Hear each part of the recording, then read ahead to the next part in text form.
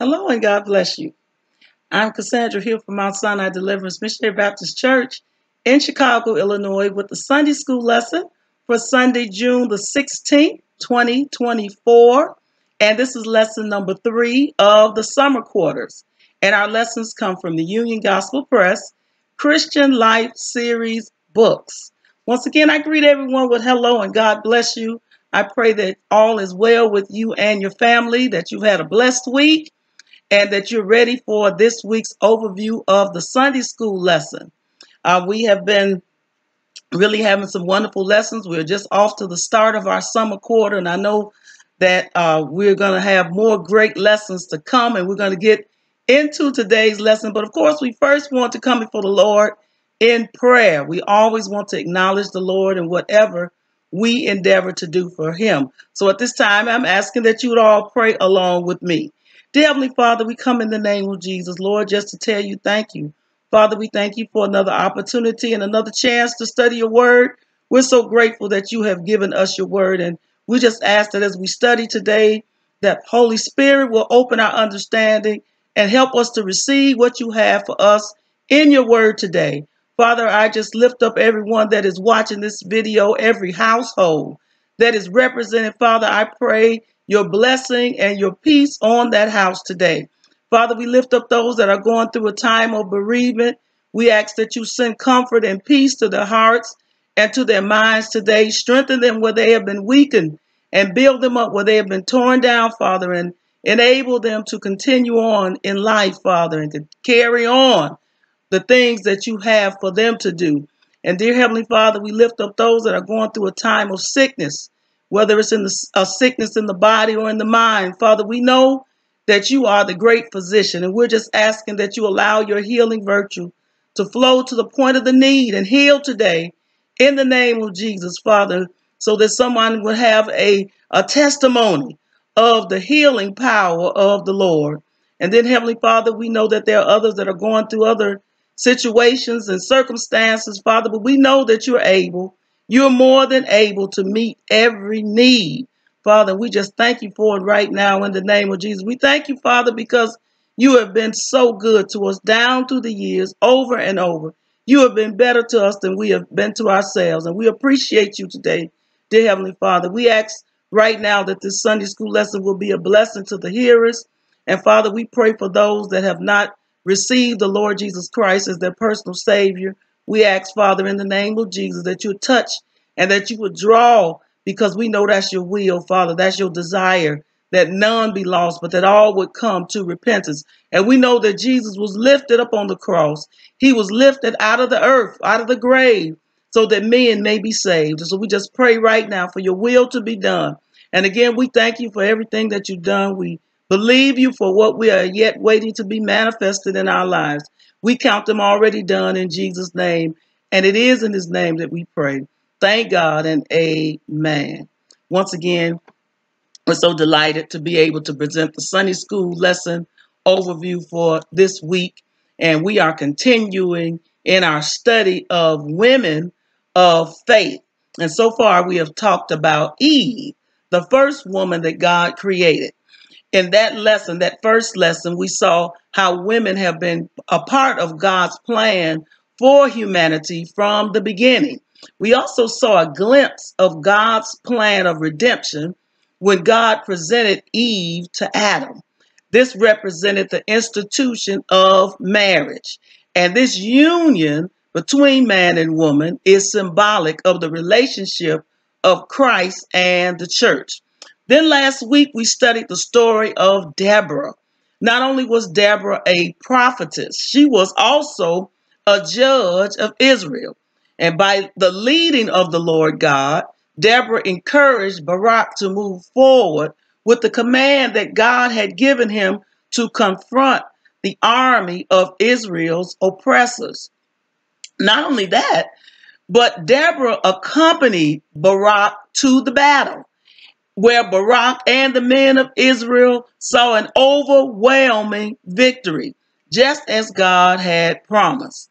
It was Deborah's courage and her obedience to the voice of the Lord that helped free Israel from 20 years of oppression. Now, today, we will begin the first of two lessons that focus on Ruth, the Moabite widow who remained faithful to her aging Israelite mother-in-law, Naomi. Her faithfulness and obedience to Naomi led Ruth to become part of the lineage of Jesus Christ. And that takes us to the subject of today's lesson, which is Ruth follows Naomi. Our lesson text for today comes from Ruth chapter 1, verses 1 through 9, verses 14 and 16. Our related scriptures are Judges chapter 2, verses 11 through 19, and Matthew chapter 19, verses 27 through 30. The time is between 1130 and 1120 BC, and the place is Moab. Today's golden text reads, "And Ruth said, Entreat me not to leave thee, or to return from following after thee. For whither thou goest, I will go, and where thou lodgest, I will lodge. Thy people shall be my people, and thy God my God." This comes from Ruth chapter 1 and verse number 16. Today's aim is to show how one young woman from Moab found refuge in a family who knew the true God, to affirm that our families can be places of refuge and safety if we follow God's order for them, and to show how we can make our families places of community when we leave behind our old life and choose to follow Christ. Now we begin our reading today from Ruth chapter 1 and verse number 1. And it reads, "Now it came to pass in the days when the judges ruled that there was a famine in the land. And a certain man of Bethlehem, Judah, went to sojourn in the country of Moab, he and his wife and his 2 sons. And the name of the man was Elimelech, and the name of his wife Naomi, and the name of his sons Mahlon and Chilion, Epaphrodites of Bethlehem, Judah. And they came into the country of Moab and continued there." Amen. The book of Ruth does not specify its author, but tradition holds that the book was written by the prophet Samuel. And I read that the book of Ruth was originally part of the book of Judges, where we studied from last week. And we mentioned last week that the prophet Samuel is also believed to have written the book of Judges. So the fact or the claim that Ruth was originally part of the book of Judges perhaps supports that the prophet Samuel is the author of the book of Ruth as well. In any case, we see several themes in the book of Ruth.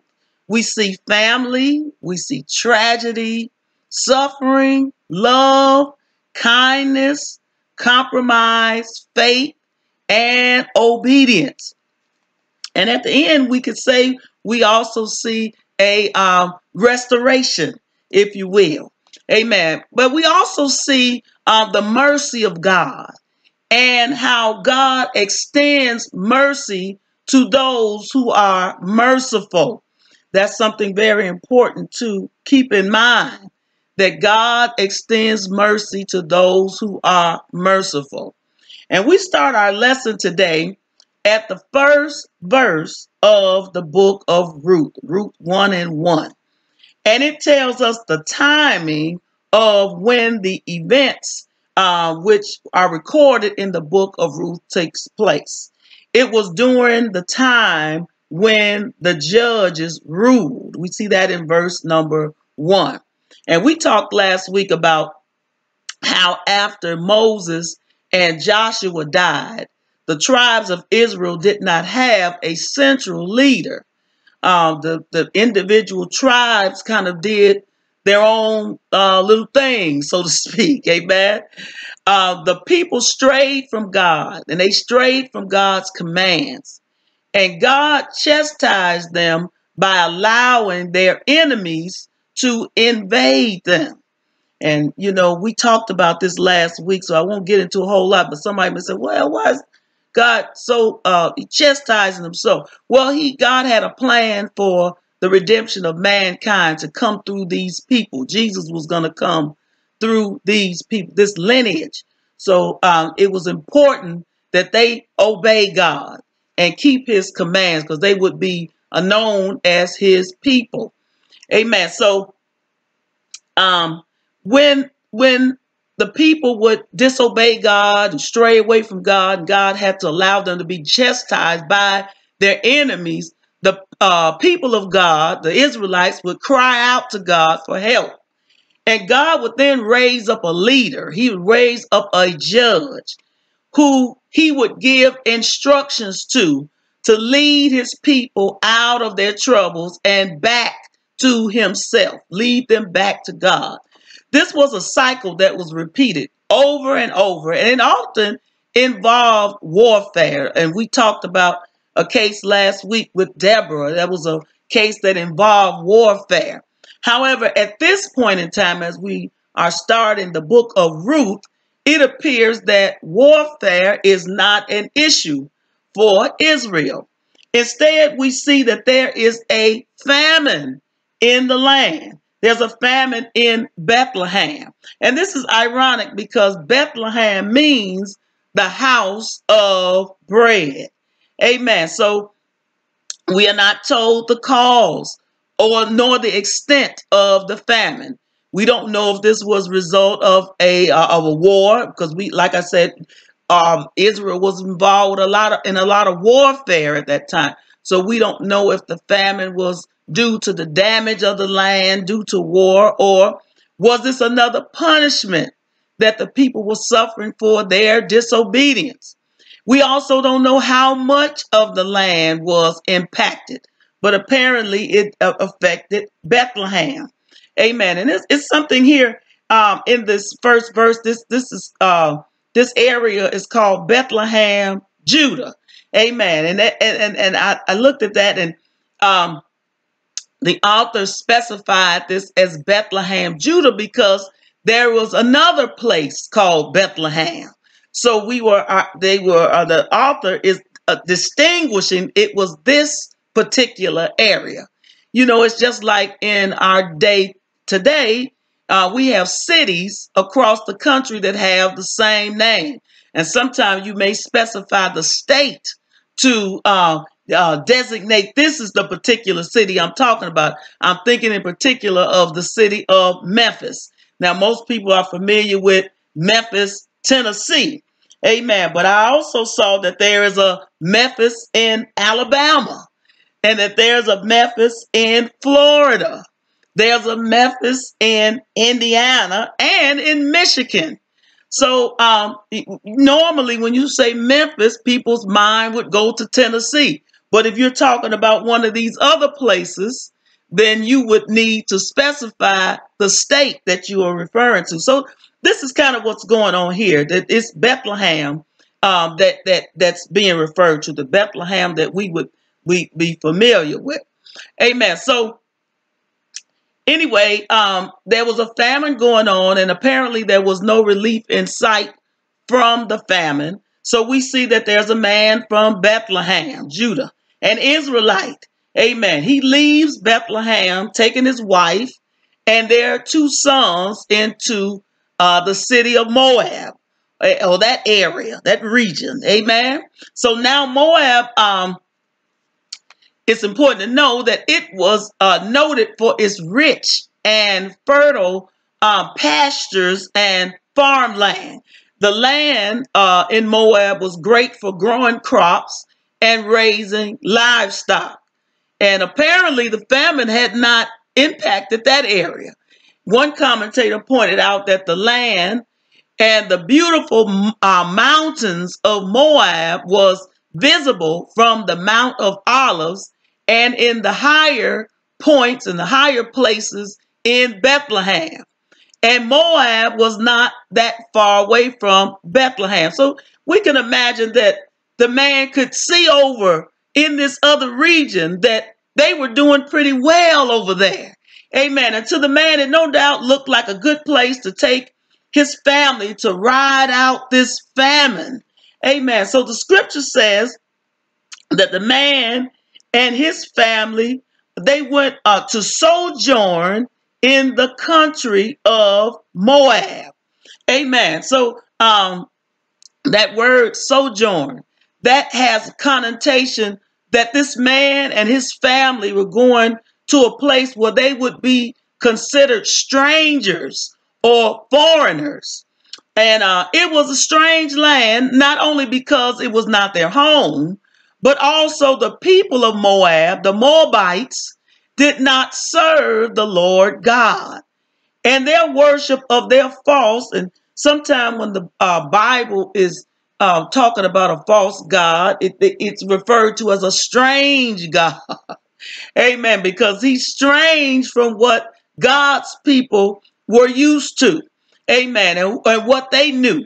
Amen. So this strange God, this was an abomination to the Lord God. The way they worship, their practices in worshiping this God of Moab, the Moabite God. It was an abomination to God. So we read later in scripture, amen, at some time past, amen, that the worship of this Moabite God, among other gods, was the reason that the Lord God took most of the kingdom from King Solomon. And we know King Solomon, that was King David's son. God had made David a promise that his kingdom would go on forever, because Jesus was coming through that lineage. Amen. So we have had lessons, and we talked about how this king, he was over all of Israel, but he was stripped down to just a small portion because of his worship of these idol gods. So I said all that to say God was not pleased with this idol worship. But this is where Amalek is taking his family. They're going to a place that looks good because it like I said, it was good for growing crops, and it looked good, especially with Israel, that portion of Israel, or maybe all of Israel, going through that famine. Amen. This place looked like a good place, but evil was taking place there. Amen. So from this, we can see that everything that looks good is not necessarily good. Amen. So this word sojourn, I want to talk about this a little bit more. It also denotes a temporary stay. Amen. So from this, we can infer that the man had every intention of just staying there with his family until the famine in his homeland had passed. Amen. And then I'm sure he was intending to come back home. Amen. When I said that, I thought about the movie that said there's no place like home. Amen. So I'm sure he wanted to go home, come back home. Amen. But it was just that home was going through some difficulty. And in verse number 2, we see the names of this man and his family. Amen. We see the names here. And you know, we had mentioned before how in Bible times, biblical times, your name carried a meaning. It was significant as to what you were named. Your name often spoke about your character. Amen. So here in our textbook, it says the head of the household was Amalek. Amen. Whose name means my God is king. His wife was Naomi, whose name means pleasant or delightful. The names of their two sons may hint at physical problems. Malon, that means weak or sickly. And Chilion means wasting or pining. Okay, so we see the names here, and these names just give us something to tell us a little something more about these people. Amen. And when you look at the scripture, it says that they were Epaphrodites. Hopefully, I'm pronouncing that correctly. Of Bethlehem, Judah, and our textbook tells us that Erath, amen. I maybe not pronouncing it correctly. Please forgive me. It said this was the original name for Bethlehem. Thus, an Epaphrodite was simply an inhabitant of Bethlehem, though this older designation may indicate that they were descendants of one of the older established families of the area. Amen. So this is another name for that they were from Bethlehem. Bethlehemites, I guess you could say. Amen. But like our textbook said, they were probably one of the more established families. Amen. So then we read on at the end of verse number 2 that they came into the country of Moab. So they arrived in Moab. Amen. And that's where they settled there. They continued there. So they settled in Moab. Now, I pointed out the fact that this place was not, this was an ungodly place, or I should say ungodly practices were taking place in that place. There were ungodly practices going forth there. Now, one may ask if that man was wrong to move his family into an idolatrous place to avoid this famine. Amen. Well, the scripture does not give a judgment on this. It doesn't say he was wrong. It doesn't say he was right. It doesn't give any judgment at all. So in a case like that, we should refrain from making a judgment. Amen. If God didn't say he did wrong, or if God didn't say he did right in his word, then we don't have to have an opinion about it. Amen. It just is what it is. He moved his family there. Amen. That's what we see. Amen. Okay, we're going to pick up now with verse number 3. It reads, and Elimelech, Naomi's husband, died, and she was left and her 2 sons. And they took them wives of the women of Moab. The name of one was Orpah, and the name of the other Ruth.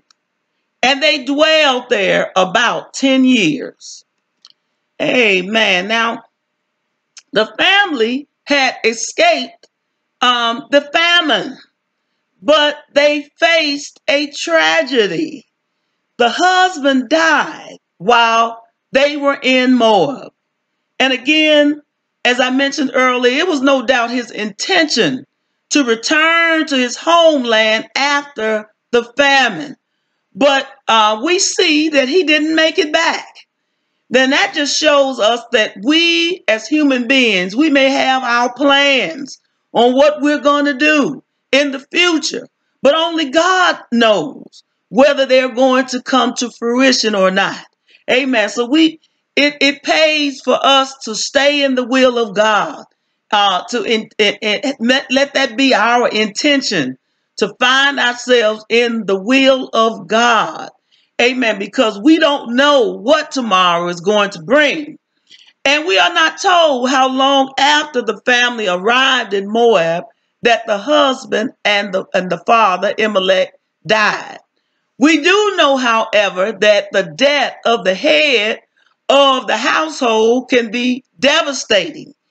And we see this indicated by the words that Naomi and her 2 sons were left. Amen. In those times, a woman without a spouse could be in jeopardy of losing all her financial support. But fortunately, she had 2 sons, and it appears that they were of age where they could provide financially for her. So that was a blessing.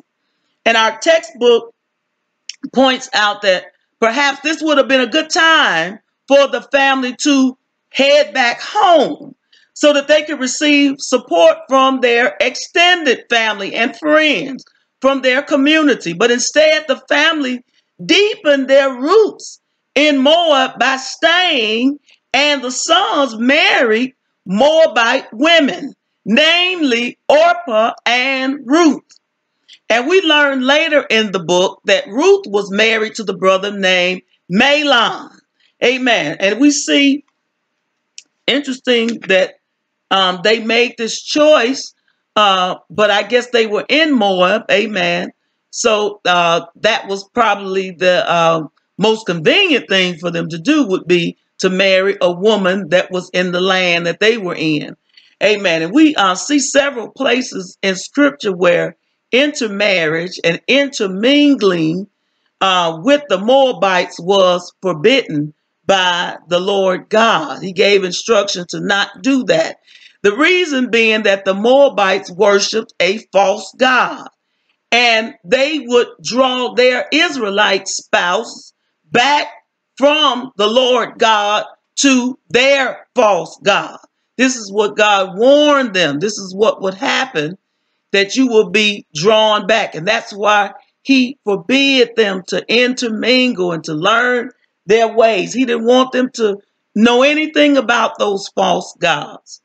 And the scripture goes on to say that Naomi and her sons continued to live in Moab for about 10 years. And we don't know if this is 10 years from the time that they first arrived in Moab, or 10 years after the father died, or 10 years after the sons married. We don't know, but we know they were there at least for 10 years.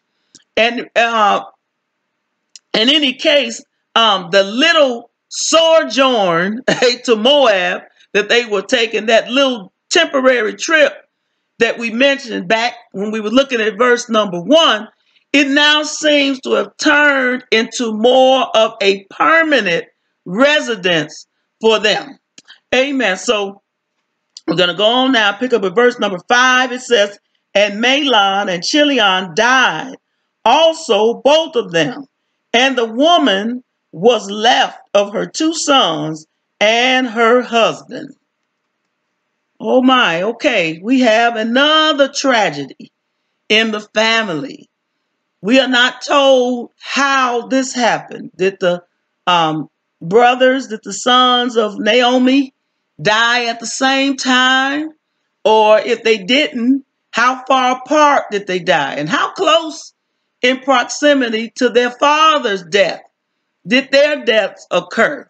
We don't know the answer to these questions here. This scripture doesn't tell us. But both of Naomi's sons died, leaving now behind 3 widows.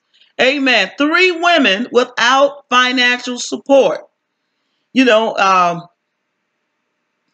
I guess I was thinking back when we talked about the meaning of these names. We saw that they could have had some physical problems. Amen. So maybe that was that contributed to their passing. We don't know. But these women are without financial support. The younger women, they could possibly have an opportunity to remarry, because it sounds like they're still pretty young. They don't have any children here mentioned.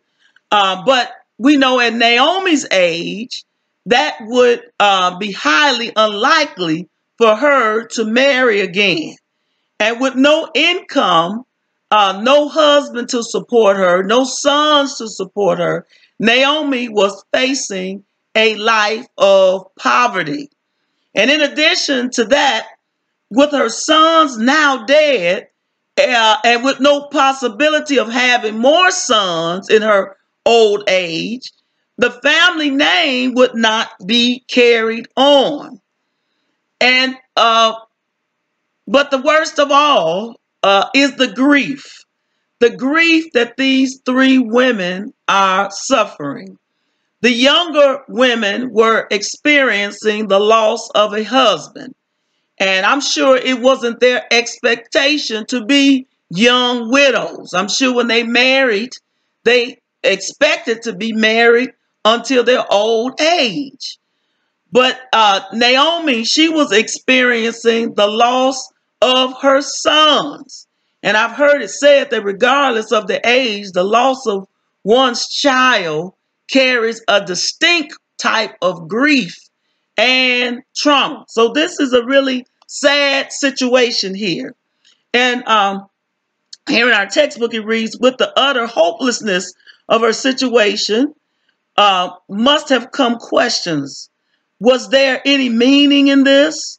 Why did God allow this to happen? Was she in any way responsible for all this? I'm sure we have all been in situations when we had to question why. Why is this happening? What's going on here? What does this mean? This is where Naomi was. Amen. She didn't understand, and she felt, as our textbook says, she felt a sense of utter hopelessness. First, her husband, and now her sons are gone. And even if you look at it before then, she had to leave her home. That probably wasn't a pleasant thing to have to leave your home. Amen. But she had to leave her home and over looking for something better. And over there, she found nothing but grief, the loss of her husband, and now the loss of her two sons. Okay, we're going to pick on up with verse number 6. It reads, then she arose with her daughters-in-law, that she might return from the country of Moab. For she had heard in the country of Moab how that the Lord had visited his people in giving them bread.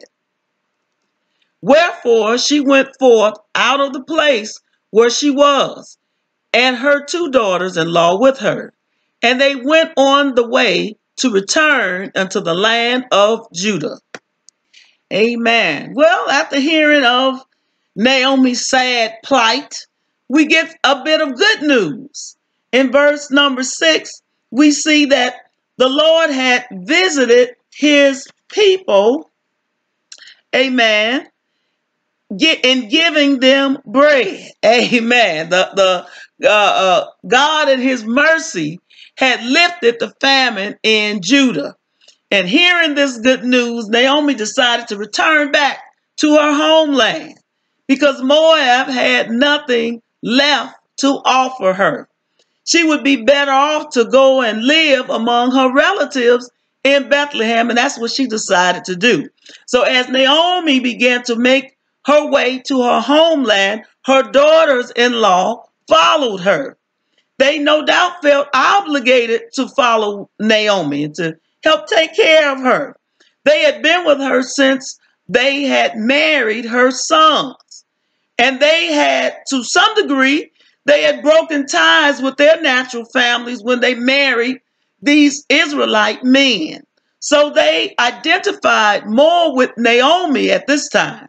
And apparently there was a bond of love between Naomi and her daughters-in-law. So much so that they were willing to leave their native land and their culture to go with Naomi. They didn't want Naomi to face the future all by herself. Our textbook tells us their affection speaks well of their character. It also speaks well of Naomi, whose godly virtues had attracted such loyalty. Here then were three women united by a common grief and facing an uncertain future, but they determined to face it together. Amen. Oh, this is so beautiful. You know, a lot of times women are portrayed as being catty and not being able to get along with one another. And a lot of times the mother-in-law and daughter-in-law relationship is often portrayed as one that's, how I say it, it can be adversarial when it should not be. This is a beautiful example here of a loving relationship between the mother-in-law and the daughter-in-law. I think it's a great example for us today to strive for. And we, as our textbook is pointing out, one of the things that helped facilitate this loving bond was Naomi's godly virtues. Amen. It's so important. You know, a lot of people, don't seem to care very much, about how people care about them or what they think about them. But it's important. A good name, the Bible tells us, a good name is rather to be chosen than riches. Amen. So it is important for us to display godly virtues. And it is important what people think about us. As long as if they have a negative opinion, it's not because of something that we have done to give them that negative opinion. Amen. It's their own, decision to feel that way. Amen. But we see here that this wasn't the case with Naomi. She had displayed godly character and godly virtues in front of these young women, so much so that they wanted to follow her as she went on back to her homeland. Amen. Okay, now we're going to pick up here with verse number 8. It reads, "And Naomi said unto her two daughters-in-law, Go, return each to her mother's house. The Lord deal kindly with you, as ye have dealt with the dead and with me. The Lord grant you that ye may find rest, each of you in the house of her husband." Then she kissed them, and they lifted up their voice and wept. Amen. Now I can imagine that the prospect of facing the future without immediate family was not something that Naomi was looking forward to. That could be a little scary, it could be a little frightening. But she put the welfare of her daughters-in-law above her personal concerns. They were still young women. They could remarry and they could have children. The prospects of them finding husbands in Israel, however, would be slim due to them being Moabites. Now, if a gentleman had a choice between an Israelite young lady and these Moabite ladies, they would no doubt choose the Israelite young lady. Amen. So Naomi told her daughters-in-law to return to their mother's house. And our textbook here explains this mother's house. Amen. Mother's house is referring to the women's quarters of their homes. There, their mothers could comfort them and they could prepare them for another marriage. Amen. She wanted to put them back in the hands of their mothers who could get them ready to be remarried again. Amen. So Naomi acknowledged the kindness that her daughters-in-law showed her and her sons and prayed that God would bless them for it, for the kindness that they show. Amen. I'm telling you, we could take a lot out of this. Amen. How important it is to be kind. Amen. These young women, we talked about Naomi's character, but they had a good character too. They were kind to their mother-in-law, but moreover, Naomi points out that they were kind to their husbands. Amen. She said, pray that the Lord will bless them, deal kindly with you as ye have dealt with the dead. They're talking about her husbands. And maybe even her father. Well, they didn't know the father-in-law. But I would say we don't know that they knew the father-in-law because it mentions that they were married after he died. Amen. We don't know that much, but apparently that they were kind and loving to their husbands. What a good name for a wife. Amen. To be noted as being kind and loving to her husband. Amen. So our textbook mentions how interesting it is that Ruth invoked blessing from the Lord God and from not from the false god of Moab. Because remember, these ladies are Moabites.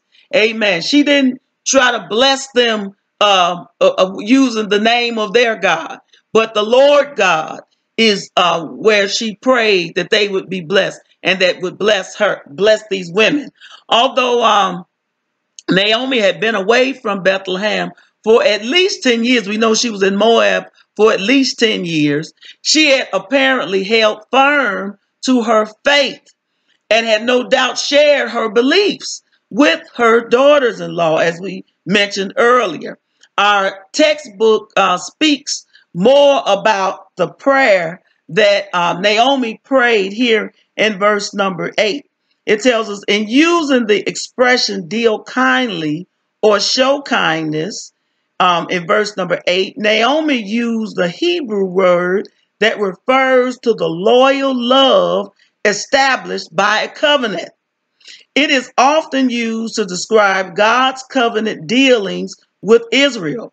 But here she prayed that he might extend this covenant love to foreigners as well.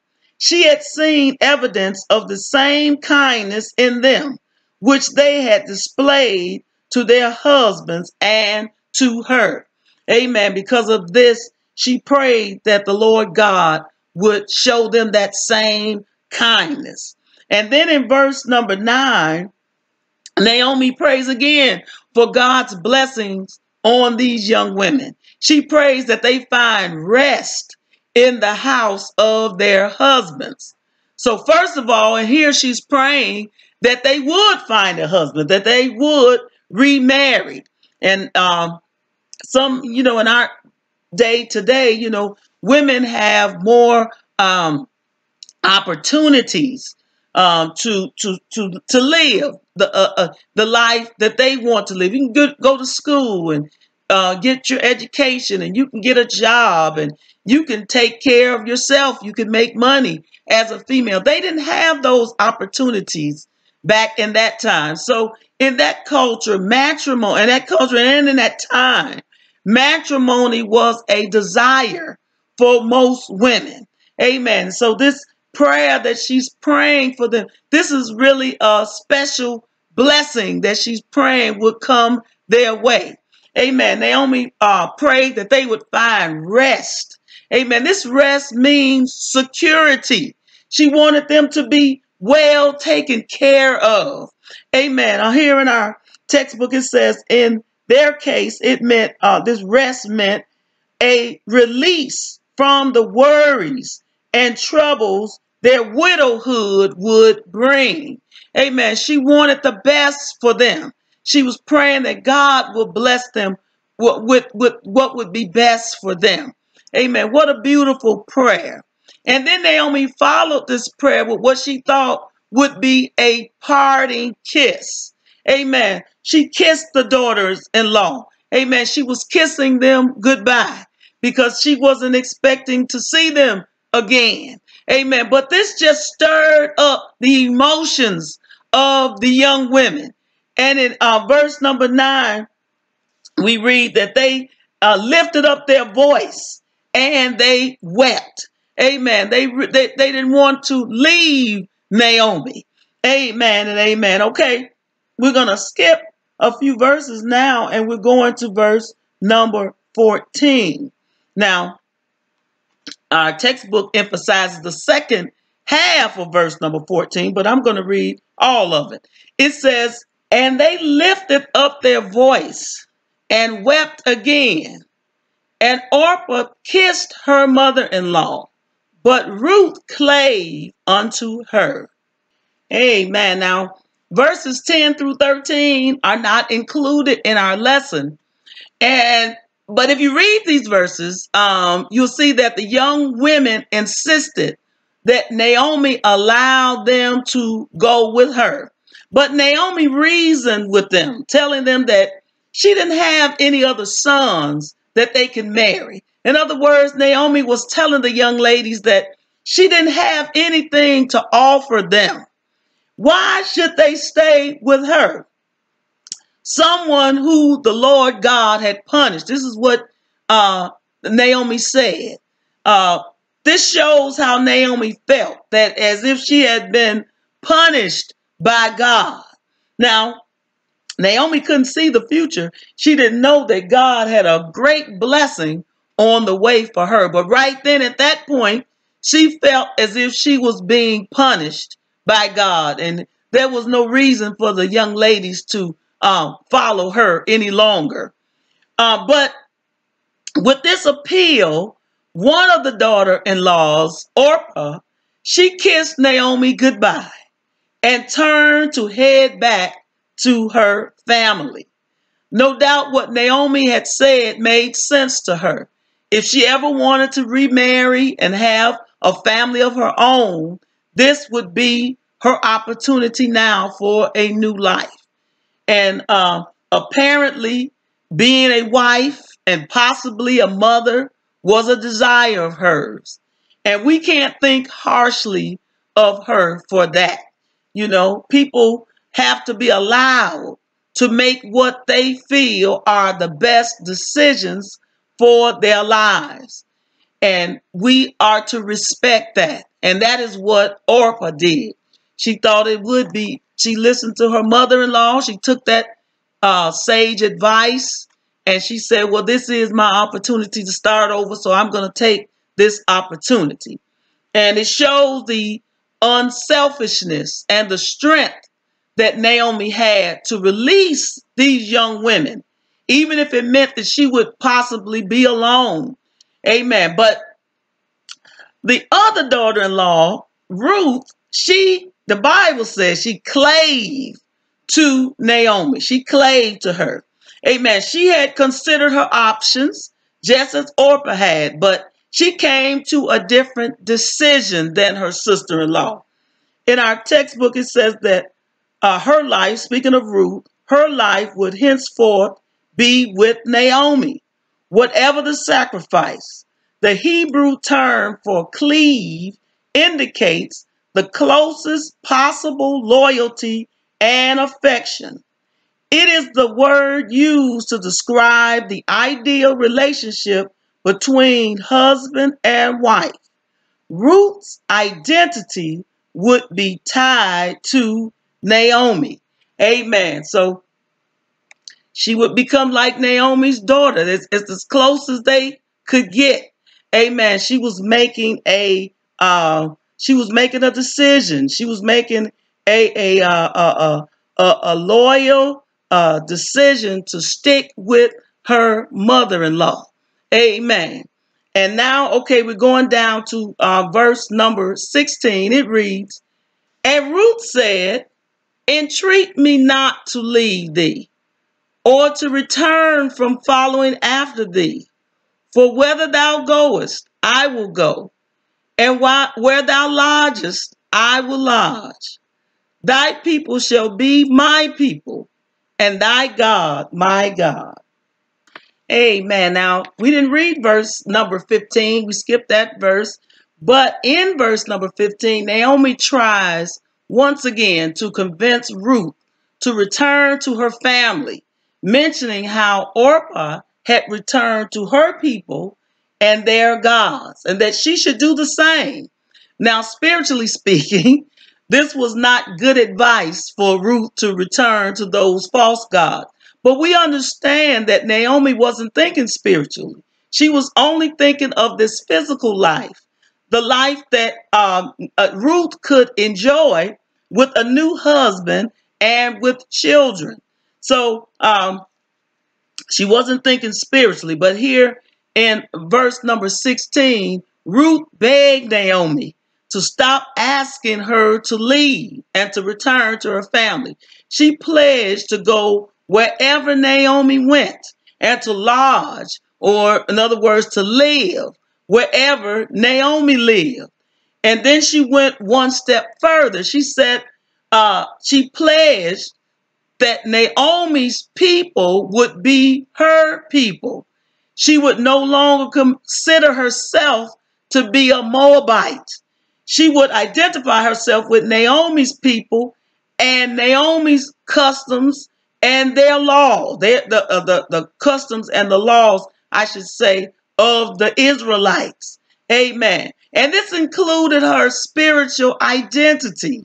She declared that Naomi's God would be her God. She had decided to trust in the Lord God that Naomi served and that she talked about.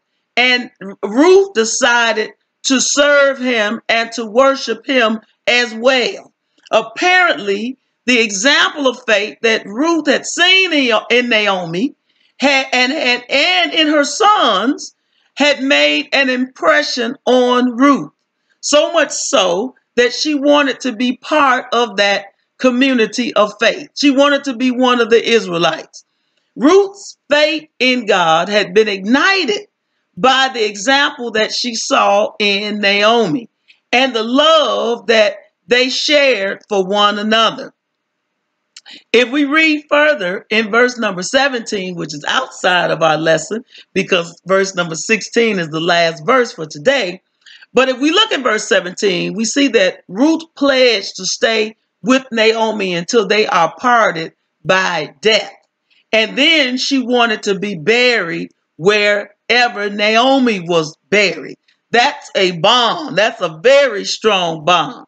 Amen. Ruth concluded her pledge to Naomi with a solemn oath to the Lord God. Amen. You can read about that. Amen. If you read on verses 17 and on. Amen. So when we look at the subject of our lesson today, our subject was Ruth follows Naomi. Amen. And we saw that Ruth not only followed Naomi to Bethlehem, but she followed Naomi to the Lord, to faith in God. Amen. This shows us that living out our faith and our behavior towards others can help influence and lead people to Christ. And that's what we all should want as Christians. That should be our goal, to win a soul to Christ. And we see that it is possible. Amen. It's possible as we live out our faith, and it's possible in the way we treat our fellow man, that we can lead someone to Christ. Amen. I'm telling you, as I'm reading that just shows me, sometimes it's not all in the how many scriptures you know and how many scriptures you can quote, to somebody. So it's just in the life that you live. Amen. Because you can quote scripture all day, but if you don't live the life, amen, you're not going to be able to draw anyone to Christ. If you're not kind to people, you're not going to be able to draw anyone to Christ. Amen. So we see here it's not always in the in what you can do, in how many scriptures, like I said, and how many you can quote, and how long you can pray, and how impressive you can be in that way. Amen. People are more impressed by what you do, not by what you say. Amen. And the example that you live before them. And this is what we saw with Naomi and Ruth today. Amen. Okay, at this time I want to read our conclusion. Amen. As we're at the end of the lesson, our conclusion states that there is a wonderful lesson for all of us here. We were once outside the realm of God's kingdom, but through his grace, he has invited us back inside its borders, where we are now part of his family. We did not deserve it, but God in his mercy forgave our sins in Christ and made us his very own. Just as Ruth found a new family with her mother-in-law, Naomi, so we have found a new home in Jesus and what he did for us on the cross of Calvary. It is now our calling to help others find new community in the family of God. When God becomes our Heavenly Father, we are brought into a new relationship with all others who love him. People in some other religions have no concept of the fatherhood of God, but it is vital for us as Christian believers. Amen and amen. I hope we have all gotten something wonderful out of today's lesson. So many wonderful little nuggets in the lesson. So I know that as we do our own study and review, we'll be able to pull out these lessons and apply them. Pull out these nuggets in the lesson and apply them to our own lives. At this time, we're going to read our practical points. Practical point number 1 reads, God's people are not automatically exempt from the difficulties of life. This comes from Ruth chapter 1, verses 1 and 2. Number 2, sometimes God chooses to allow circumstances that leave him as our only hope. This comes from verses 3 through 5. Number 3, the wise person recognizes that every good thing is from God. This is coming from Ruth chapter 1, verse number 6. We have a reference to Matthew chapter 5 and verse 45, and from James chapter 1 and 17. Number 4, no matter how difficult or how uncertain the outcome, take the next biblical step. This comes from Ruth chapter 1 and verse number 7. Number 5, our own difficulties should never preclude our desire for God's blessings on others. This comes from verses 8 and 9. And number 6, following God involves sacrifice, but also the hope of his sure provision. This comes from verses 14 and 16. Now we have some questions here for research and discussion. I do encourage us to take a look at these questions. I'm sure they will help us to get an even deeper insight into today's lesson.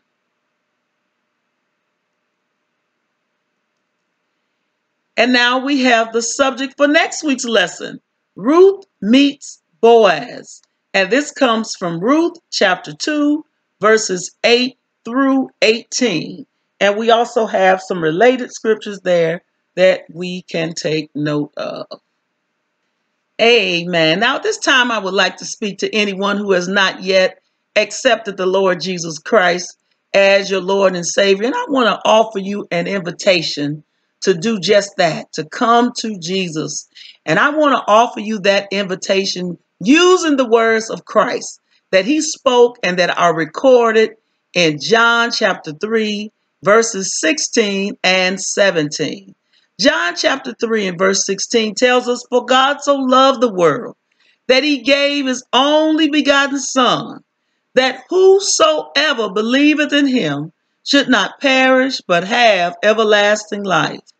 Verse 17 goes on to state, for God sent not his Son into the world to condemn the world, but that the world through him might be saved. That right there, that's just a summary of God's plan of salvation for mankind. God knew that man needed a Savior, and he sent his only begotten Son into the world, his Son Jesus. And Jesus came, Jesus lived, and he gave his life. He shed his precious blood on Calvary's cross. He was buried in the tomb. For 3 days he stayed there. And then on the third day, Father God raised him up out of that grave with all power in his hand. Amen. He had taken the sin of humanity. Now it's up to us to come and to receive what the Lord has done on our behalf. We can just simply repent of our sin and ask the Lord to save us today. Acknowledge what he has done, that he is Lord. Amen. And if you do that, the Lord will save you. I want to share with you what Romans 10 and verse number 9 tells us. That if thou shalt confess with thy mouth the Lord Jesus, and shalt believe in thine heart that God hath raised him from the dead, thou shalt be saved.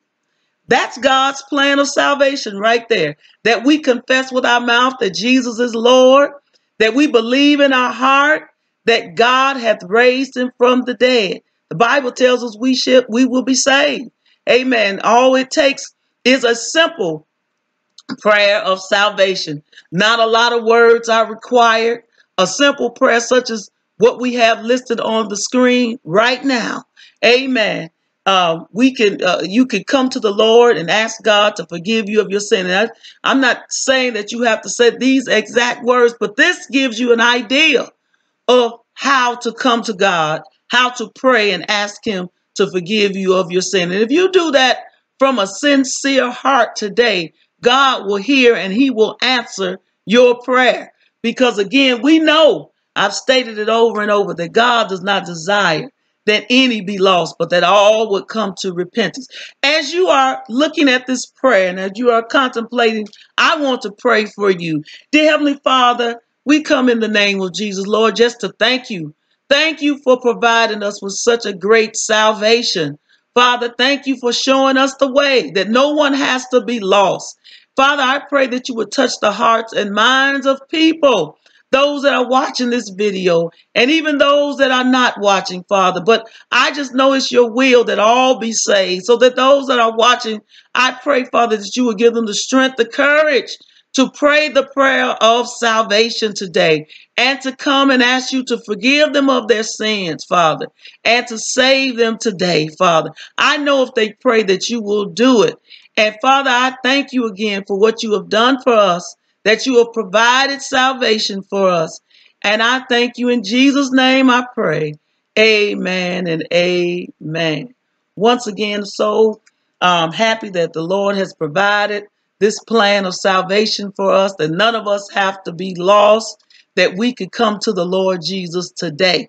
I also want to encourage you, whether you are a new believer or whether you have been saved for a while, I want you to pray about finding a good church home. If you don't have a church home already, it's so important that we have a body of believers. First of all, a pastor, amen, and then a body of believers that we can worship the Lord with and that we could be supported. Amen. You know, in a lot of these lessons, I'm seeing that God did not intend for us to be lone rangers, alone. Amen. Even in today's lesson, we see some elements of that. When Naomi was going to go off by herself, how her daughter-in-law Ruth would not let her go alone. Amen. God, he wants us to be able to have a body of believers that can support us, that can encourage us, that we can worship and that we can fellowship with. You know, the Bible tells us not to neglect the assembling of ourselves together. And I believe there's a reason for that. Amen. And I just believe if we obey God, we do things his way, the Lord will bless us. I want to invite you to the services at Mount Sinai. We have a wonderful time. The Spirit of the Lord is with us. And we just praise God in the service of the Lord. And you are more than welcome to worship with us on Sunday. If that's a convenient choice for you, we would just be so delighted to have you worship with us. But now, if that's not a convenient choice, maybe it's just too far away, I know that if you pray and ask the Lord, he will lead, guide, and direct you to the church that he would have you to be in. Amen. I believe there's just a blessing in obeying God. And I know some people are concerned about the church, amen, and concerned about the things going on in the church. But you know, God still has some true people out here. He has some true churches and some true people that really believe God and believe in what they're doing. Amen. And so I know if you pray, God will lead and guide and he will direct you again. Amen. Once again, I am so happy and I'm so delighted that you joined us this time for this week's Sunday school lesson overview. And it was my prayer that you were blessed by the overview, that you got something out of that lesson, a review that you can apply to your own life and that will be an encouragement to you as you continue your Christian walk and your Christian journey. Well, you know, you've seen the subject for next week's lesson. We're going to still be talking about Ruth. Amen. That's going to be a wonderful lesson. So if it's the Lord's will, if he delays his coming, we'll be right back next week with that lesson. And I would be so happy and delighted if you would tune in next week. I want to just quickly thank everyone who does watch. I really do appreciate it. And thank you for the kind comments and encouraging words, amen, that you leave on the video. I really do appreciate that. That's so nice to have encouragement from fellow believers. Amen and amen. God bless you so much for that. Amen. As you encourage me, I want to encourage you in the Lord. Amen and amen. So again, we sing next week's lesson. If the Lord delays us coming, we'll be back here next week. I pray that you will join me.